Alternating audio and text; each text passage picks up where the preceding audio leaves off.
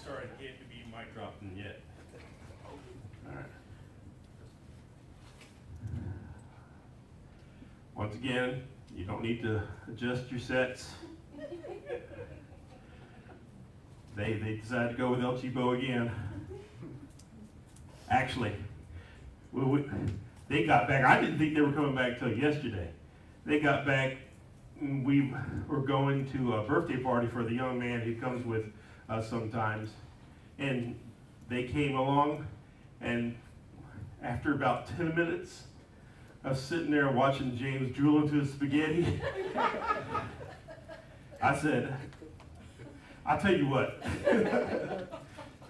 the sermon I was going to preach last week, the Saturday before, God said, no, I want you to preach on this one. I'm going, okay. So now you're getting the one you were supposed to get last week today. I said, I got one already. You don't need to do nothing. Just sit there. And he was sitting there telling me earlier today, if I start, don't take it personally. And I'm going.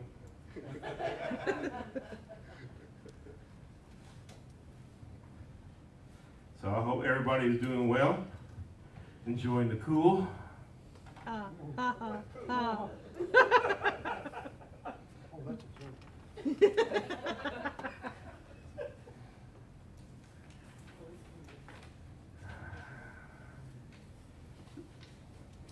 Today's sermon is on a topic special to me. Give you a little bit of warning. This topic is what I had planned for my dissertation, so you might be in trouble. So if it gets over 2 hours, somebody, call bathroom break and we'll stop and we'll come back, okay? Not funny. All right, no, everybody's shaking their head. All my kids are going, no. Before we get started, though, let's start with a word of prayer.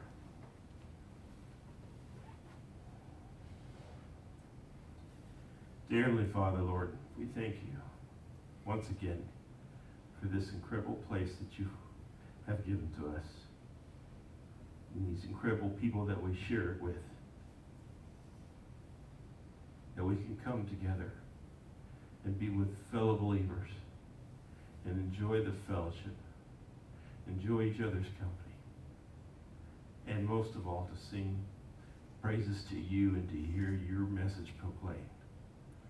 We ask for your Spirit to be with us today. We ask for your message to be heard. Lord, we're here to hear from the word from you, not from me. Be with us now. Open our hearts and minds to understand your word in a way that perhaps we hadn't before. All this we pray in Jesus' name. Amen. Amen. I don't know how many of you have a favorite book of the Bible. Is there one of the books of the Bible that you would call your favorite? Have you even ever thought of this before? Hebrews. Hebrews, all right, Hebrews. The one you're reading. No, listen to that. Everybody look at it, I just go, yeah, okay. If mine, the one we're going to look at today, is definitely my favorite in the Old Testament. And probably is right up there with my favorite in the entire book.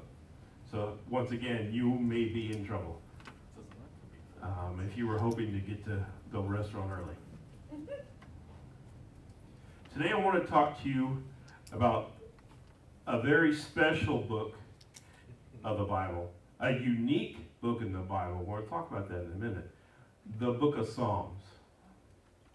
If y'all were here at Vacation Bible School, you would have learned how to find Psalms. Everybody know how to find Psalms? Take your Bible, open the middle. Here I don't do it.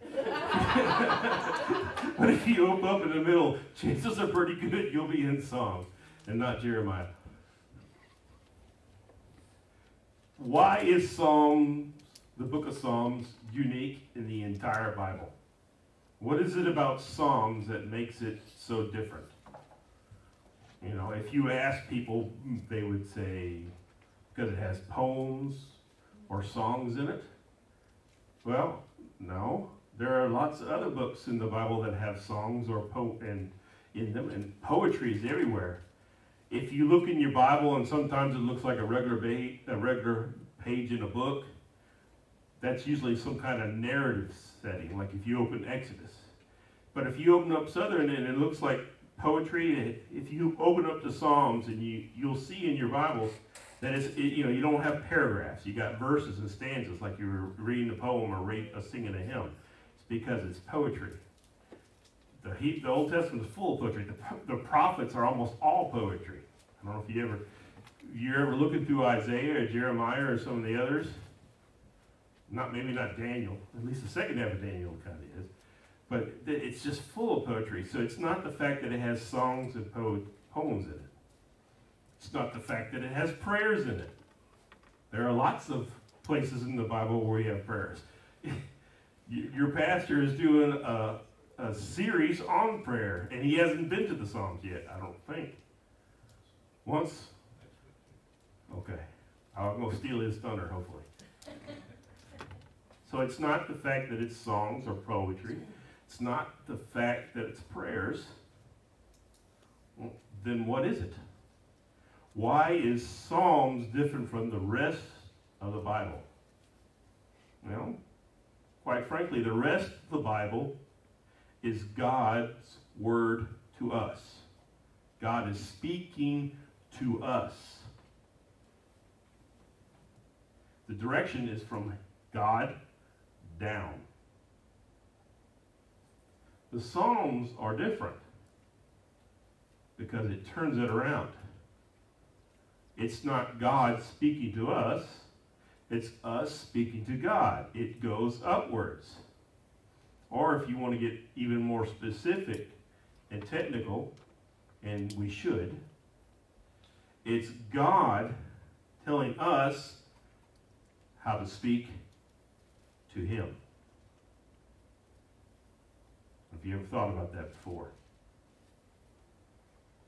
If that is true, then what is the Psalms? If the book of Psalms is God revealing to us how he wants us to pray to him or to sing to him, then what else is the book of Psalms? Instruction manual. Very good. It's a primer. An instruction manual on how to pray to God. So if Jesus, the disciples, they asked Jesus and they got the answer, and that was good. But so this is like how to pray to God part 2. And you get a whole book. All right, well, if that's the purpose of the book of Psalms, or at least one of the purposes, what does that mean for us? I mean, this is probably news, if you've not followed this before. We've long viewed the Psalms as a collection of songs and prayers for us to express how we feel in a particular moment. Are you sad? Read the Psalms to be comforted. Are you happy? Sing along with David as he praises the Lord. Are you hurt, afraid, in distress? Commiserate with the psalmist as he goes through similar situations. You're going to need to get your Bibles out if you don't have them with you. And get the one in the pew, because we're going to be busy in the Psalms today. Let's just take a brief look at some of the range of things that we find in the Psalms. The first one is Psalms 23. We all know it, perhaps by heart. And of course, that's the one I didn't leave a marker for. The Lord is my shepherd, I shall not want. He makes me lie down in green pastures. He leads me beside still waters. He restores my soul. He leads me in paths of righteousness for his name's sake. Even though I walk through the valley of the shadow of death, I will fear no evil, for you are with me. Your rod and your staff, they comfort me. You prepare a table before me in the presence of my enemies. You anoint my head with oil. My cup overflows. Surely goodness and mercy shall follow me all the days of my life, and I shall dwell in the house of the Lord forever. A very well-known psalm. You probably have it memorized. If you don't, you should. That's your homework assignment. Other ones might sound vaguely familiar. Psalm 51. One of the great hymns, great psalms of the faith. Psalm 51. Have mercy on me, O God, according to your steadfast love. According to your abundant mercy, blot out my transgressions. Wash me thoroughly from my iniquity and cleanse me from my sin. For I know my transgressions, and my sin is ever before me. Against you, you only have I sinned, and done what is evil in your sight, so that you may be justified in your words and blameless in your judgment.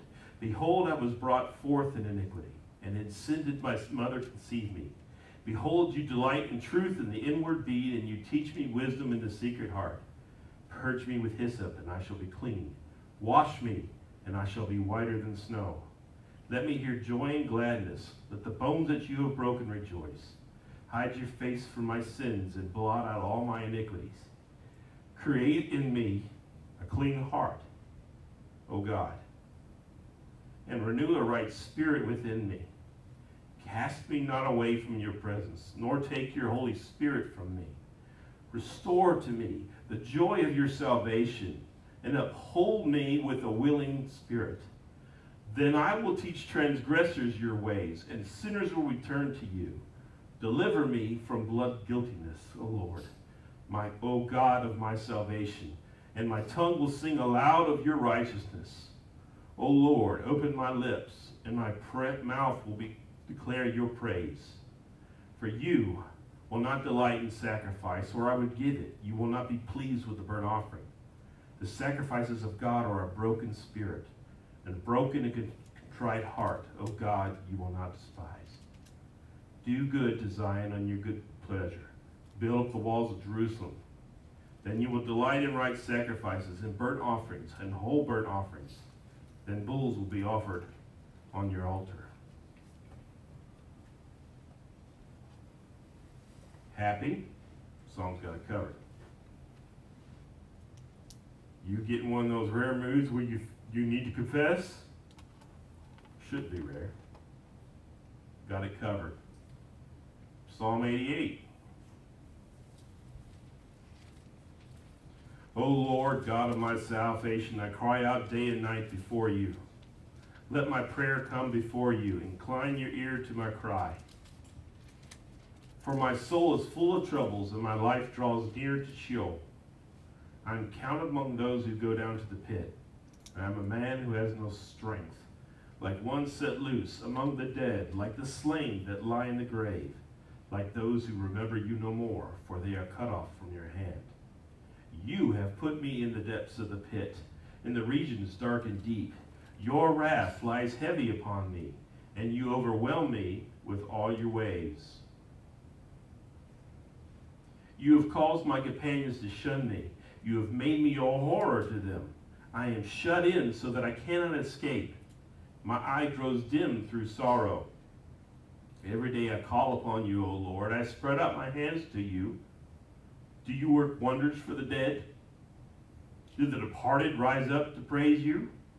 Is your steadfast love declared in the grave, or your faithfulness in Abaddon? Are your wonders known in the darkness, or your righteousness in the land of forgetfulness? But I, O Lord, cry to you. In the morning my prayer comes before you. O Lord, why do you cast my soul away? Why do you hide your face from me? Afflicted and close to death from my youth up, I suffer your terrors. I am helpless. Your wrath has swept over me. Your dreadful assaults destroy me. They surround me like a flood all day long. They close in on me together. You have caused my beloved and my friend to shun me. My companions have become darkness. Are you having a bad day? I think he's having a little bit more than a bad day, don't you think? Anyway, Psalms got you covered.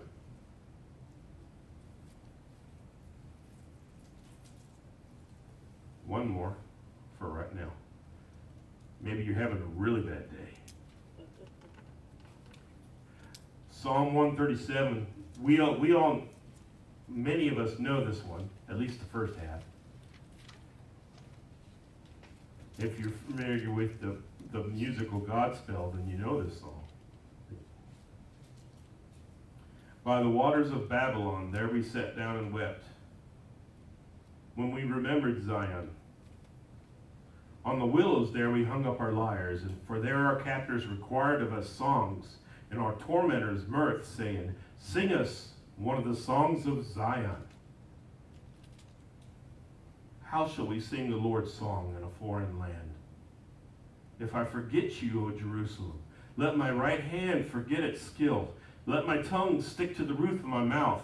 If I do not remember you, if I do not set Jerusalem above my highest joy. And this is the part we may not have heard before. Remember, O Lord, against the Edomites, the day of Jerusalem. How they said, lay it bare, down to its foundations. O daughter of Babylon, doomed to be destroyed, blessed shall be he who repays you for what you have done to us. Blessed shall he be who takes your little ones and dashes them against the rock.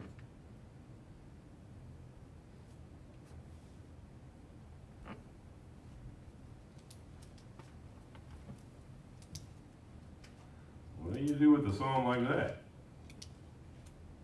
I guarantee you haven't memorized that one. You don't go around quoting it, do you?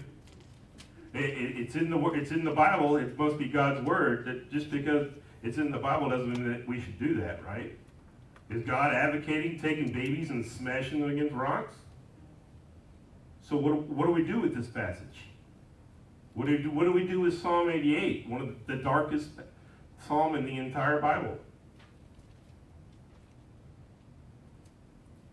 What do you do with it? Well, if we do what most people do, we ignore it, right? We just forget, John, why did you put that in my head? I'm going to have to go home and do something, watch a movie, go on a walk, do something, play a game, do something to get this out of my head so I don't have to remember it anymore. Sorry, that's not an option.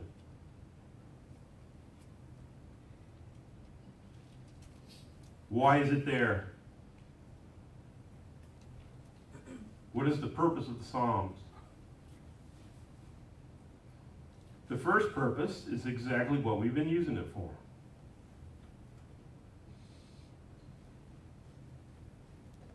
What is the message? God, Becca, shake the mouse. Why is this included? It's included because this is how God wants you to pray to Him. Wait, what? Are you happy? Share it with God. Are you sad? Share it with God. Are you angry? Share it with God. Or maybe angry at Him? The only place to do is to share it with God. Have you been violated?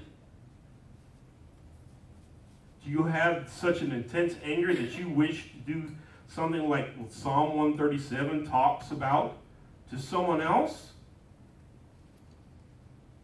There's only one place to get rid of that. To share it with God. Every one of us believes that God is omniscient, right? What does that mean? That God knows everything. We said it before when we were explaining to the children at EBS. God knows everything you think, everything you say, everything you do. Everything you think, He knows. What is He saying in the Psalms? Look, I already know how you feel. The only appropriate thing for you to do is to tell me. I want to know about it. You're upset with me? I can handle it. You're having a wonderful day and you just want to share love with everybody in the world? Hey, let's do it together. Someone's been harassing you or bothering you or molesting you or whatever, and you don't know what to do with these emotions that are within you? Right here. I know what you've been through. Father, forgive them.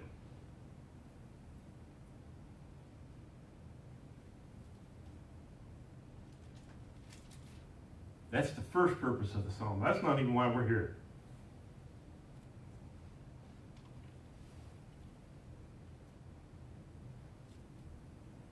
This is the base level of why we have the Psalms, and there's nothing wrong with it. It's why we're here. God knows you have feelings. God knows how strong they can be. He made you. And if we even then don't believe that, He came to earth and lived as one of us. He knows what it's like to feel angry. He knows what it's like to cry. He said so. He knows what it's like to be betrayed. It's in here. He knows. You can no longer say God doesn't know because Jesus came down. Now, God didn't need to come down to know, but there's no possible excuse that we have anymore. He knows it all. Share it with Him. He will show you what to do with it.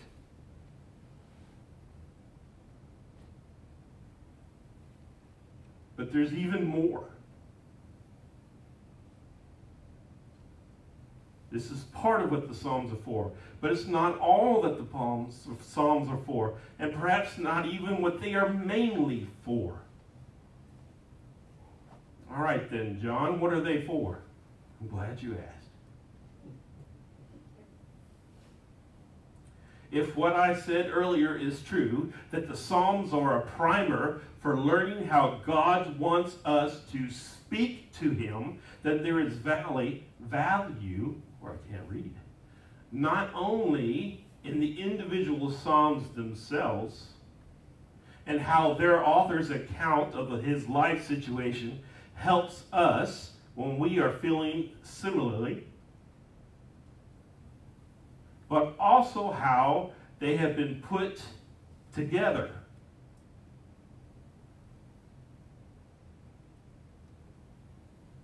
Perhaps there is a purpose for the editing of the book, and that a message from God can be found in what kinds of psalms are found in the book, and even in the order that they've been given to us.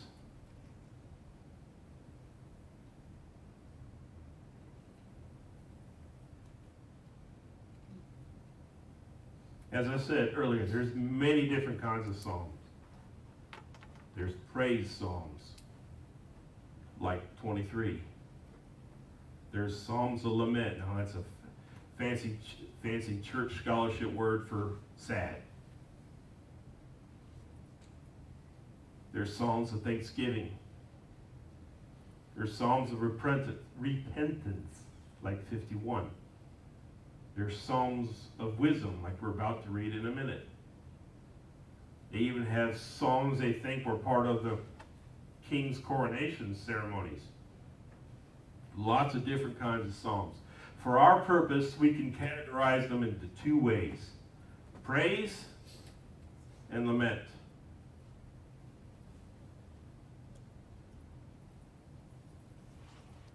You know, scholars have sat down and counted each one of the psalms and kind of tried, they got to categorize everything. And the largest category of psalms in the book are psalms of lament by far. Almost half. 40, well, I can't remember the exact number. It was well into the 40s. 40% or more of the Psalms are Psalms of lament. God wants to know if you're having a bad day. God wants to know if you have issues with someone else, with yourself, with Him. You may never have heard that from the pulpit before, and that's a shame. Because you've read the Psalms, they're there. Everywhere. 40% of them.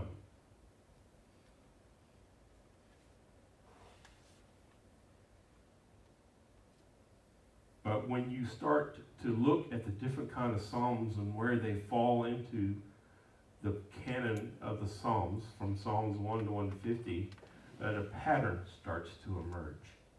And that's what we're here to talk about.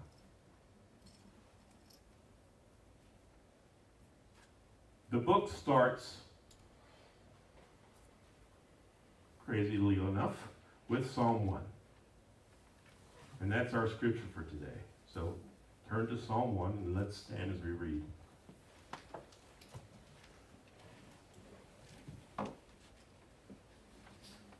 Blessed is the man who walks not in the counsel of the wicked, nor stands in the way of sinners, nor sits in the seat of scoffers, but his delight is in the law of the Lord, and on his law he meditates day and night. He is like a tree planted by streams of water that yields its fruit in its season, and its leaves do not wither. In all that he does, he prospers. The wicked are not so, but they are like chaff that the wind drives away. Therefore the wicked will not stand in the judgment, nor sinners in the congregation of the righteous. For the Lord knows the way of the righteous, but the way of the wicked will perish. This is the word of the Lord. Thanks be to God. You may be seated. One sec.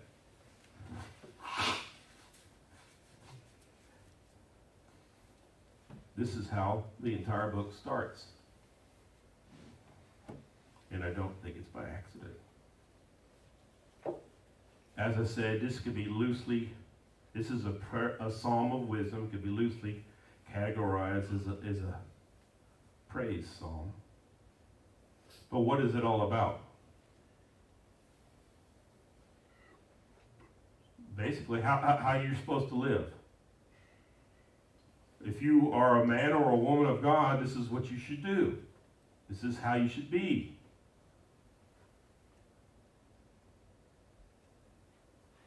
Through times of trouble and turmoil, you will be fine. You will be like the tree planted by streams of water. Boy, if ever we've had an illustration around us, we've had that. Just driving here today, you can tell where the water is, right? You know, brown, dead, brown, green, brown, brown, brown. I mean, Texas is like that anyway. But especially right now. You want to be by the water?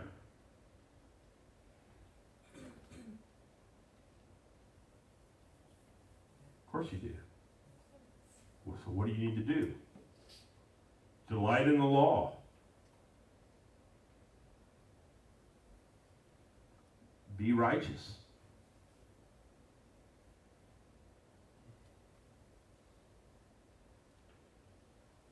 Book of Psalms starts here.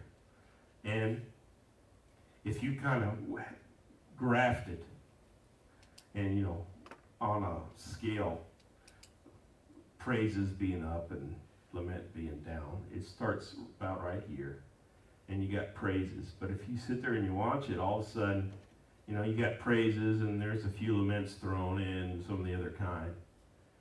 But once you get past the 50s and the 60s, it starts to do this. Until you get to the low 80s. And you've got 3 or 4 hard laments right back to back. Boom, boom, boom, boom, boom. What is the purpose of this?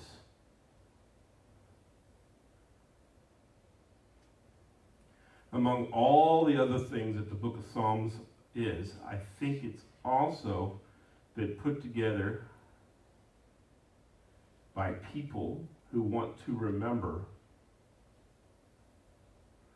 one of the biggest, most horrible days in the life of an Israelite there ever was, and how you could make it right again. The history of Israel centers around two events. What are they? The first is the Exodus.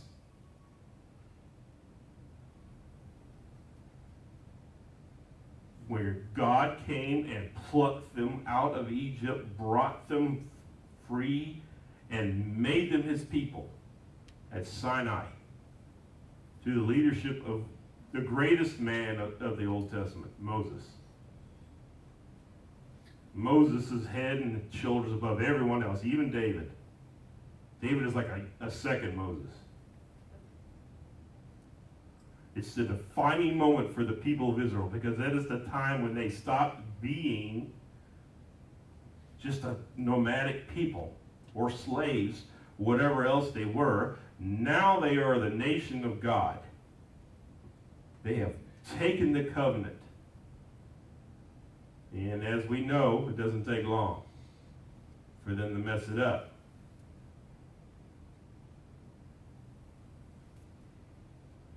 The last book about Moses is Deuteronomy. And what is Deuteronomy? His farewell speech. And he sits there and he goes through all the things they need to know to be the people of God. High on the list, and we've discussed this already when we did Daniel, is the blessings and curses for the covenant. If you do these things, you will be blessed. I will give you at that point a wondrous land full of milk and honey. You'll have everything you need. All you've got to do is worship me and obey these commandments that I've given you. And then he details, this is what will happen if you don't do what you're supposed to do. And he goes through all the things that will happen.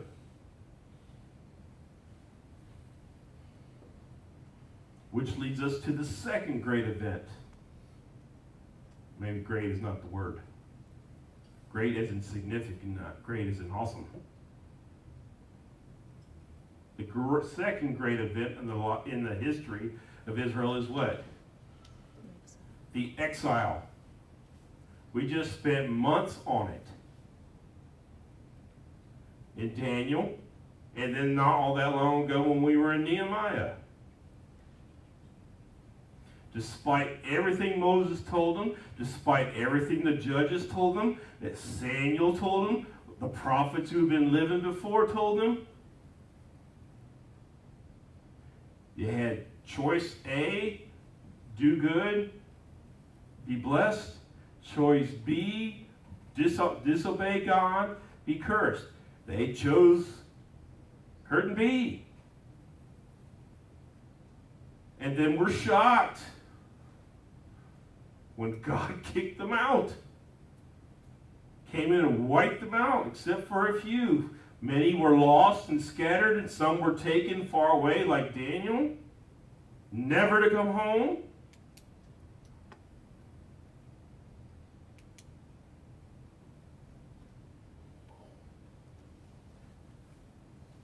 I think Psalms was edited by someone who wanted this not to be lost. Because what do you do if you are exiled? How do you make it right again?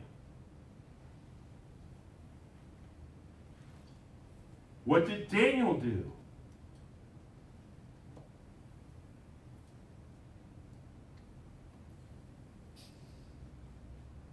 Psalms, praise, just down to the lowest point you've ever been in your life. That's where the Israelites were. And then comes Psalm 90.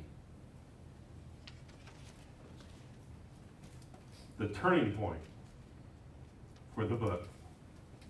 And the turning point for Israel. And who else is Psalm 90 a psalm of but Moses himself? Again, not coincidence.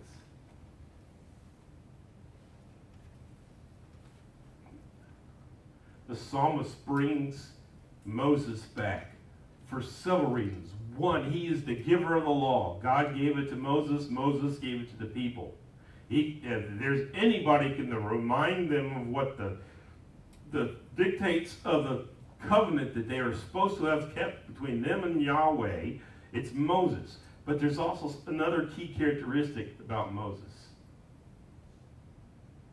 Remember back in all the stories you hear about Moses, it happens more than once. You get a scene where Moses and God are off to the side, and God is like, I'm going to wipe them out. I've had enough. I'm not going to take it anymore. They're gone. And what does Moses do? He says, you're God, you do what you want. But you know what the rest of the people will say? You know what those Egyptians will say? He brought them out of Egypt, but then he couldn't save them from the army. Or he brought them out of Egypt, but then he got them lost in the mountain, in the Sinai Peninsula. He brought them out of Egypt and made them wander around in the Sinai, but he couldn't keep them fed, or he couldn't keep them watered, or he couldn't keep their clothes on their body. And what kind of testimony will that be about your name? And then God says, you're right, I won't do it. In fact, if you want to get real controversial, the word there is repent. I don't think God repents. I think it's more of a test for Moses than anything else. But time and time again, when God seems to be on the verge of wiping out the people of Israel, Moses stands up and says, you cannot do this. Give them another chance. Help them. We will get it right. We will get it fixed. Just give us another chance. And I don't think Psalm 90 is a coincidence.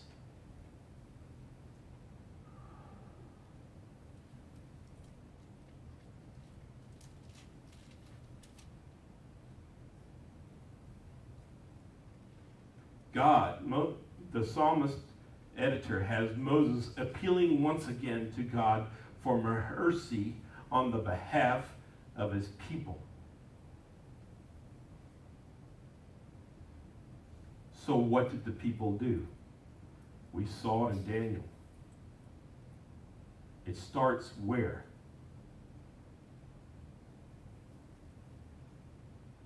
With each individual and repentance.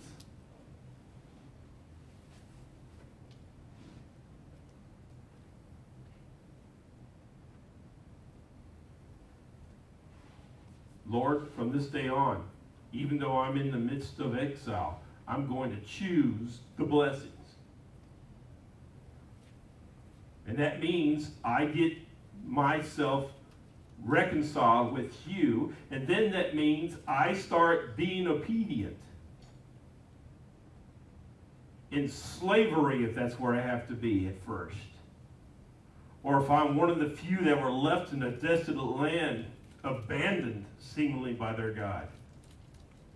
I start today with me. I will repent. I will restore. I will reconcile. Then I will be obedient, and I will start doing what I should have been doing from day one.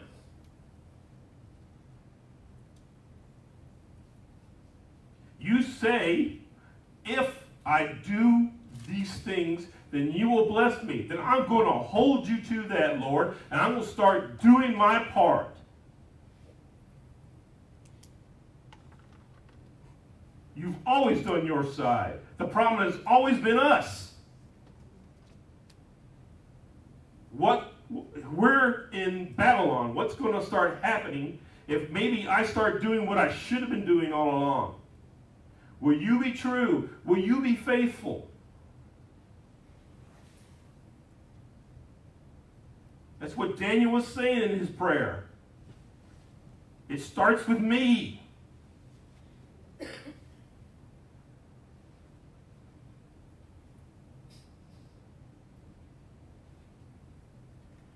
Praise, deep lament.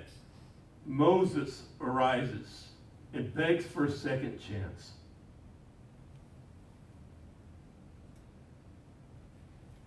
You know, we never read that, did we? We need to read it. Psalm 90. Lord, you have been our dwelling place in all generations. Before the mountains were brought forth, or ever you had formed the earth and the world, from everlasting to everlasting you are God. And you should be hearing phrases you've heard all your life. You return man to dust and say, return, O children of man. For 1,000 years in your sight are but as yesterday when it is past, or as a watch in the night. You sweep them away as with a flood. They are like a dream, like grass that is renewed in the morning. In the morning it flourishes and renewed. In the evening it fades and withers. For we are brought to an end by your anger. By your wrath we are dismayed. You have set our iniquities before you, our secret sins in the light of your presence. For all our days pass away under your wrath. We bring our years to an end like a sigh. The years of our life are 70, or even by reason of strength 80, yet their span is but toil and trouble. They are soon gone, and we fly away. Who considers the power of your anger and your wrath according to the fear of you? So teach us to number our days, that we may get a heart of wisdom. Return, O Lord, how long? Have pity on your servants. Satisfy us in the morning with your steadfast love, that we may rejoice and be glad all our days. Make us glad for as many days as you have afflicted us, and for as many years as we have seen evil. Let your work be shown to your servants, and your glorious power to their children. Let the favor of the Lord our God be upon us, and establish the work of our hands upon us. Yes, establish the work of our hands. After Psalm 90, there's a marked change in the book of Psalms. Yes, there will continue to be Psalms of lament throughout the rest of the book, including Psalm 137. Centered on the people in exile. Those are people in Babylon. And that's how they felt. After Psalm 90, their focus begins to change. No longer as much on what God has done for the psalmist, even the praises before were more focused on the psalmist than on God. Now they are praising God for who God is. Because he is worthy of praise, whether he does anything else for us or not. Just by the sheer fact that he is God, that he is the creator. If he never does a single other thing, he is worthy of all our praise. And the Psalms begin to give it to him.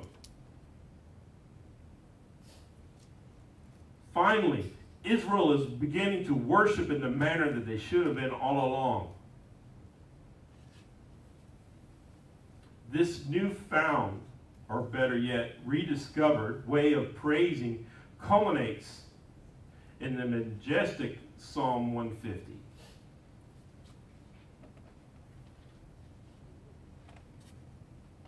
Praise the Lord. Praise God in his sanctuary. Praise him in his mighty heavens. Praise him for his mighty deeds. Praise him according to his excellent greatness. Praise him with trumpet sound. Praise him with lute and harp. Praise him with tambourine and dance. Praise him with strings and pipe. Praise him with sounding cymbals. Praise him with loud crashing cymbals. Let everything that has breath praise the Lord.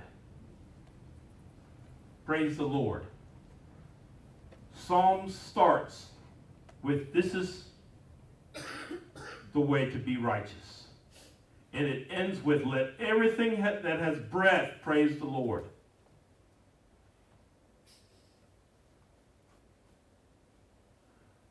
What is the book of Psalms about?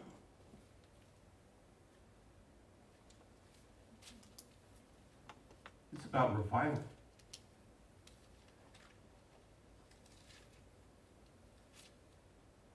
You know, it's a word that we say that we like. It's a word that we say that we want. But do you really?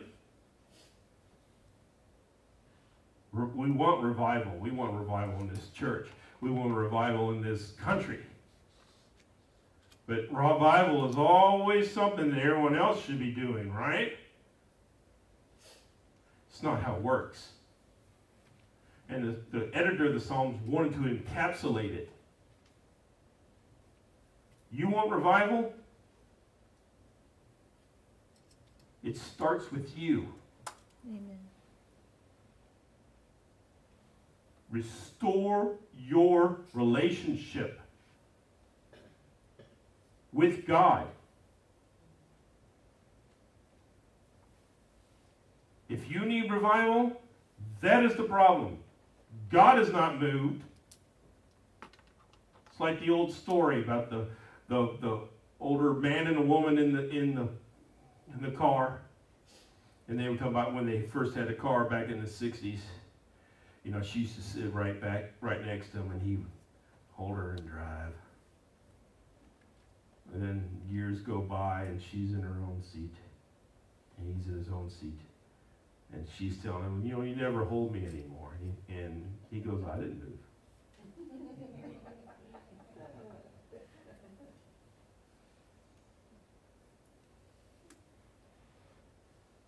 If God and you are like this, what happened? Scooted away. God didn't move.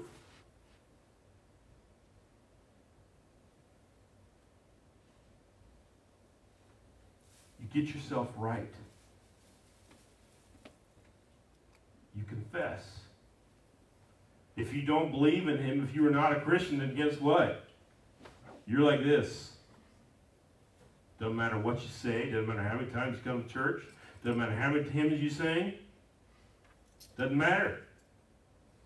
You're like this.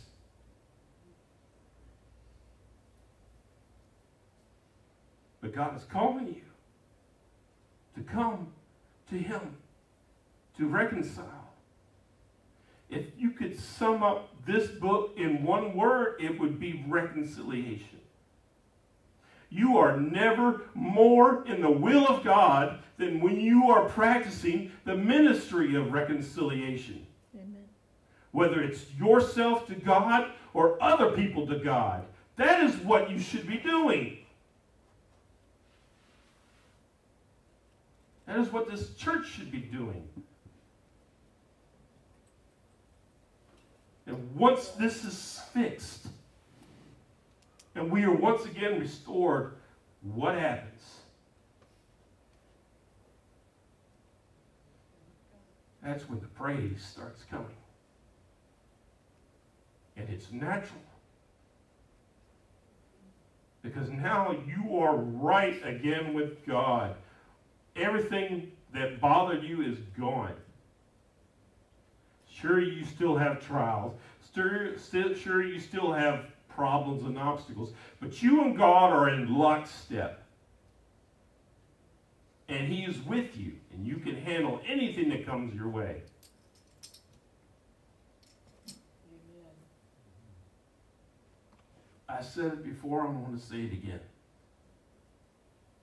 If prayer is the catalyst for change,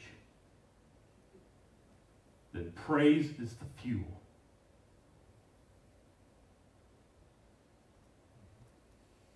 Okay, you've prayed.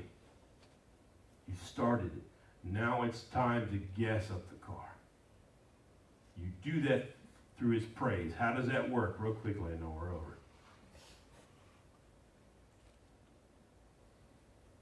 Psalm 22, 3, among other things, says that God inhabits the praise of his people. Now, that gets twisted by worship pastors. You know, I'm going to summon God, and we're going to do it in our worship, so everybody needs to sing. It don't work that way.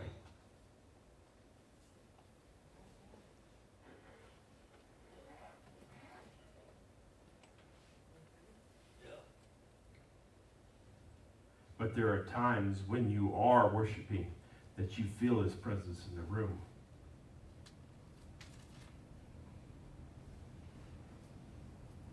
Because God works through praise.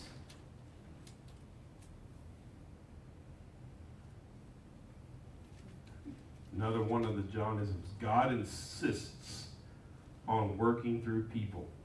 You may not like that. I would argue, Lord, why you do that? That's the way he does things. He works through other people. That's why we have a church. That's your job. You are to be here and let God work through you to meet the needs of people around you. Their biggest need is to know of God. They also have other needs. You can meet them. You get yourselves right. You dedicate yourself to being obedient in whatever God tells you, and then you start to praise.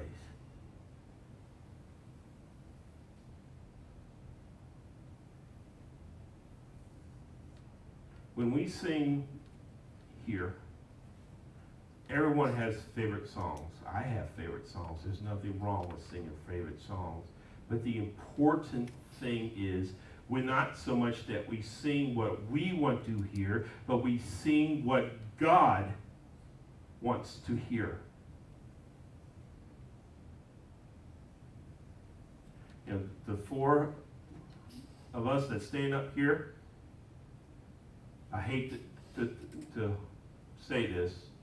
I hope you don't get too depressed, but none of us are going to appear on The Voice next.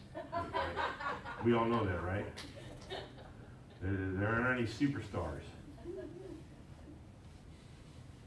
And that's okay.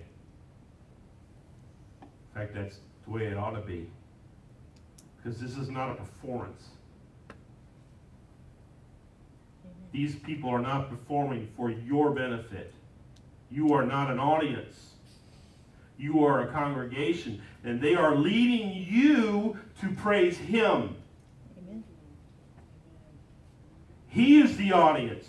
You are the participant. If there's any way I could get them off and have everybody singing or everybody playing something or just doing something and everyone be praising God, that's the way it should be. Amen. We're working at that. The focus is not on us, just like the psalmist learned. It's not on me, it's on Him. And God doesn't care what you sound like. Thank goodness.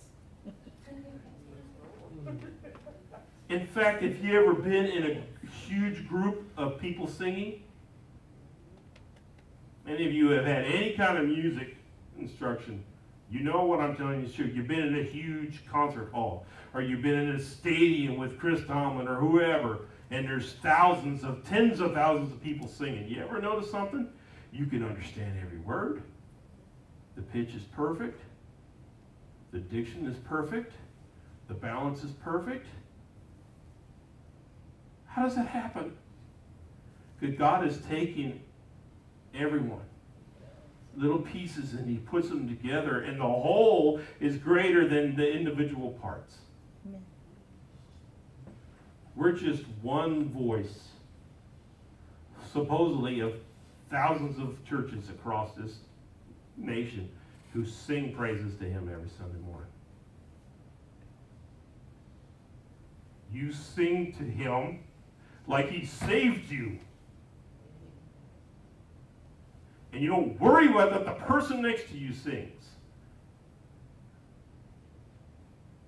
Whether they're good or they're bad doesn't matter. God wants the heart. Start singing like that and watch what he does. Time and time again, it's in the Bible. You don't have to take my word for it. It's there. Paul and Silas, Jericho. All over. How praise affects, how God works it when his people praise.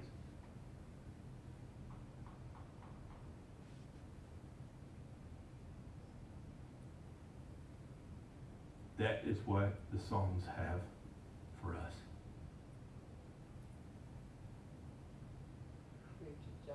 Let's pray.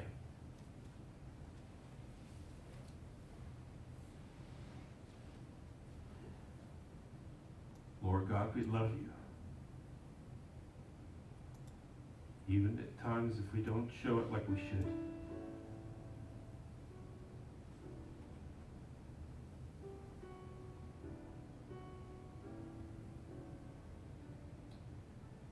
Convict us when we're astray.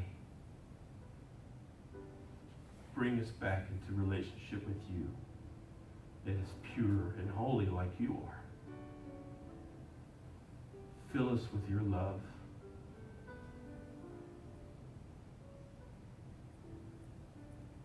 And unleash us on a world that needs to know you. That needs to be returned to a right relationship with you as well.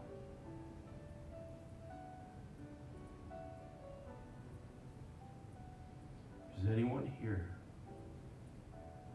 who doesn't know that relationship? Doesn't have that relationship with you?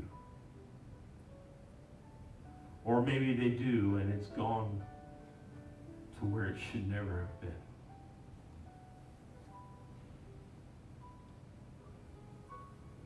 Lord, we ask for your help to get it back.